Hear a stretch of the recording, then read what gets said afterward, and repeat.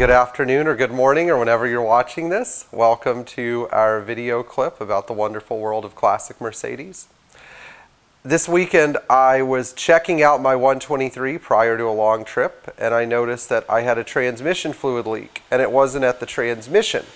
It was actually at one of the cooler hoses that runs parallel to the engine and supplies the transmission oil cooler with transmission fluid.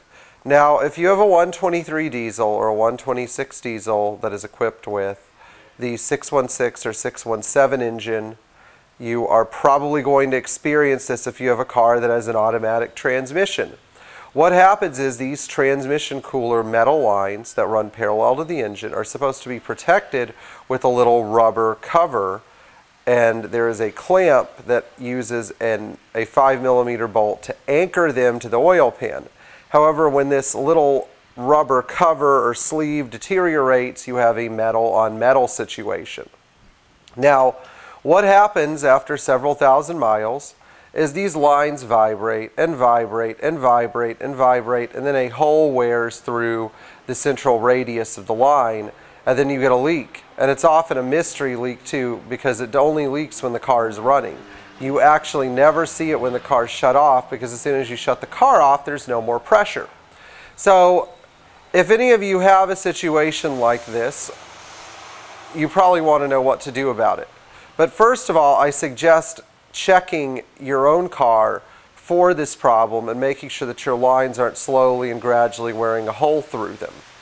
If they are, then putting the little rubber sheath on will delay the problem and possibly stop it. However, if your line has broken, here's what you do, here's what you don't do. If the line fails in an emergency, you get a 10mm diameter piece of rubber hose, break the line, that's right, break it in half, and slide the rubber hose on as a sleeve, and then clamp it at each end with a serrated hose clamp. This is a great side-of-the-road repair. It can be done quickly and easily with parts sourced at any auto parts store.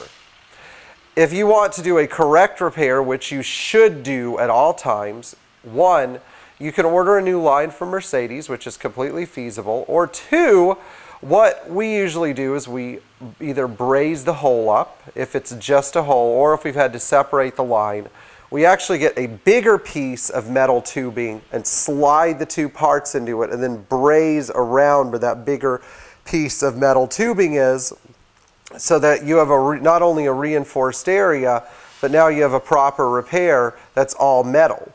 That way you don't have to worry about this issue coming up again. Yes, you'll have to relocate the area where the line is anchored to the side of the engine, but you are not going to have to deal with that problem, because now you know what proper steps to take. And if you want to buy a new metal line, generally they are available from Mercedes. So for this and other transmission questions, I advise you to drop us an email. And of course, you'll learn a lot if you decide to subscribe to us. I would really like that. It would make me very happy. And always, always enjoy driving your Mercedes-Benz. We look forward to hearing from you. I'm Pierre Hidari, and have a great week.